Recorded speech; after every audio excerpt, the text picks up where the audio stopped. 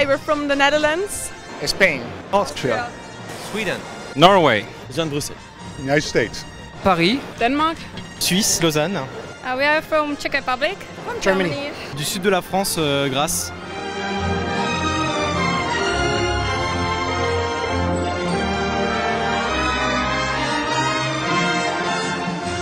It's been a long dream to be on such an event. It's my first convention, my first Star Wars convention, and I'm very glad it's in Germany this year.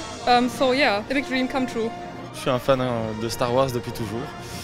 J'ai grandi avec les films. When I was 9 years old, episode 4 came to the movies, and I'm a Star Wars fan since my whole life. My daughter got me into this. She said, you look like Obi-Wan, grow a beard. So that's how I'm in it. Because it's my first convention I've ever been to, and I just wanted to see what it was like. And we love Star Wars. It's fun. Dress up like a child and still be a grown-up. My wife loves the hobby. I married last year in costume with her. And my little son's second name is Anakin.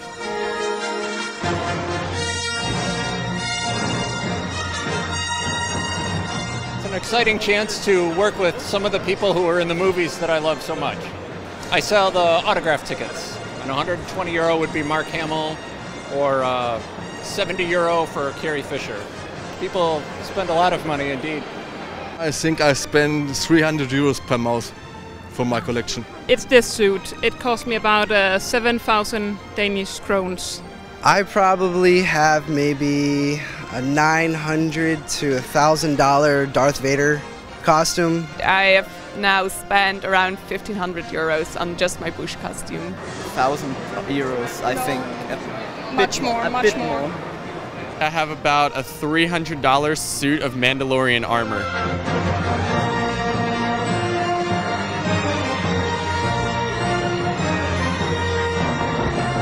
Having a tattoo done for Star Wars. A stormtrooper, a female stormtrooper. It's fun. It's addictive. It's a Mandalorian tattoo. It's the signature for the warrior type. I'm divorced. And you have to choose if you have a life with Star Wars or with your wife. And I choose Star Wars, yeah.